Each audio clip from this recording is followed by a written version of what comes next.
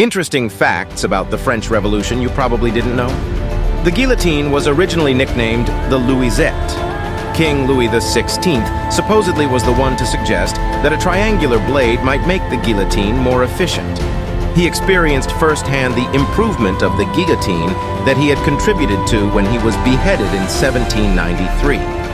Louis XVI and his family failed to escape because his face was recognized on coins.